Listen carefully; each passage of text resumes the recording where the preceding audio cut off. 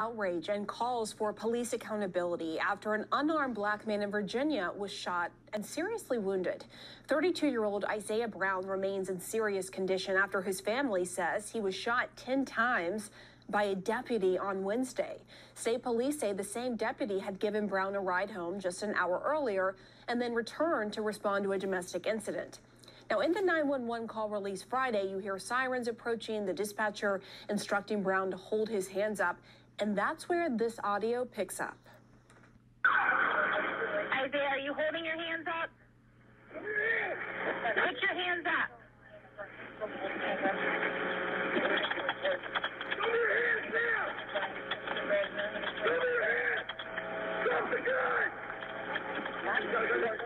Stop the gun now. Stop watching the thing. Stop watching the thing. Stop.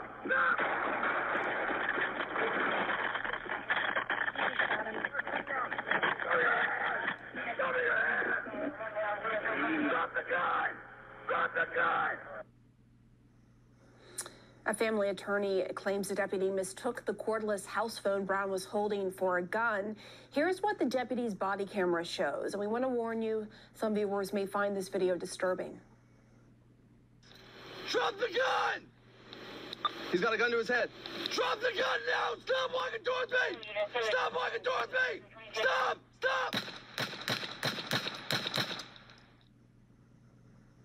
Family attorneys are calling on the Spotsylvania County Sheriff's Office to release audio between their dispatcher and the deputy. The deputy's identity has not been released. And tonight, Congresswoman Jahana Hayes joins us now to discuss all of this. She is a Democrat from Connecticut and deputy whip for the Gun Violence Prevention Task Force. First, Congresswoman, thank you for coming on the show, for sharing your time with us. I want to ask you about this latest shooting of an unarmed black man in Virginia. Isaiah Brown's family attorney claims the deputy mistook Brown's phone for a gun before shooting him 10 times. We're still waiting for more information and evidence to back all of this up, but I want to get your reaction to what we've seen and heard so far in the body cam footage and 911 call. Well, thank you for having me. And I wasn't even aware of this most recent shooting. I have to say that the frequency that we're seeing unarmed black men killed by police is jarring. But on a case-by-case basis, I wasn't even aware of this last incident that you just showed. Well, I know that you are aware of one case, and that, of course, is the George Floyd case and what happened recently with former Minneapolis police officer Derek Chauvin, who was convicted in the murder of George Floyd. And you released this statement following the verdict. You said in part, "Today, justice was articulated through accountability. Today is a moment of reflection for our entire country. Tomorrow, we resume the work and recommit ourselves towards building a more just nation." So where exactly does this country go from here? What is the next step? I have to say, I didn't even realize I was internalizing that I was preparing for a not guilty verdict. I didn't even realize it, but leading up to it, was a range of emotions.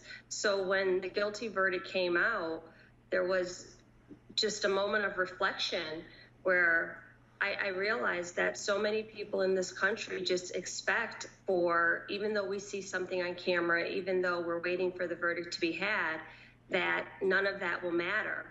Moving forward, I think that's why the work that we do is so important. We have to pass the George Floyd Justice and Policing Act for reform and training and accountability to make sure that there is an amicable relationship and a working relationship between law enforcement and our communities. And I say that from a very intimate perspective. I have 3 black sons, and my husband is 25 years on the police force. So I don't take any of this work lightly. I know how difficult his work is, but as a mother, I can't imagine the pain of losing a child to this kind of violence.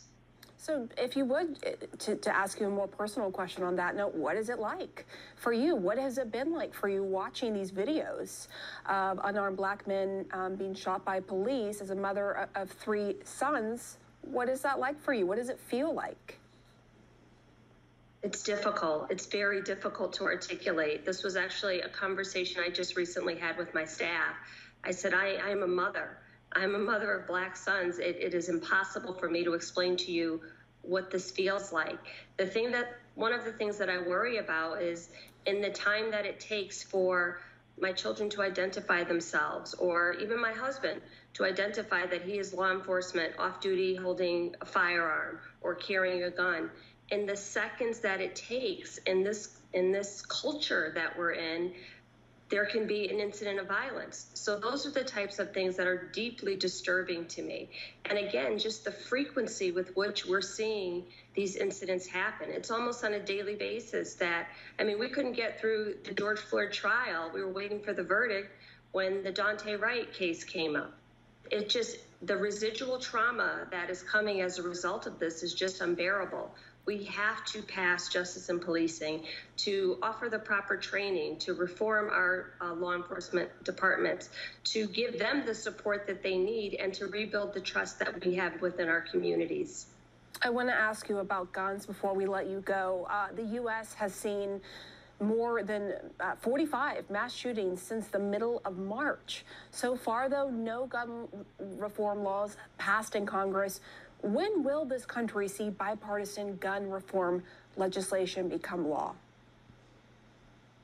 We have to do it now. It's long past time that this needs to happen.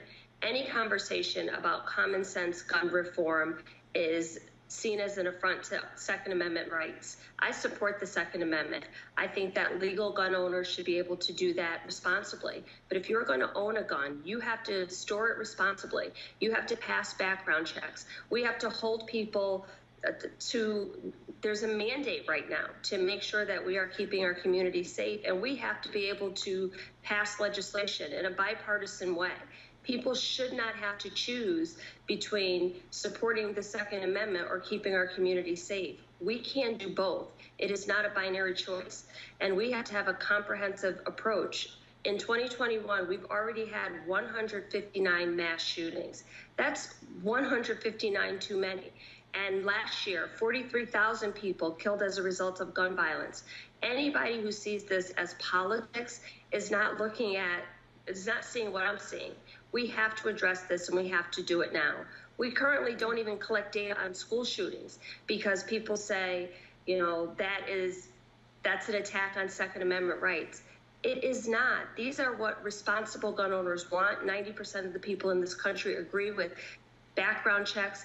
This should be bipartisan, and it has to happen now.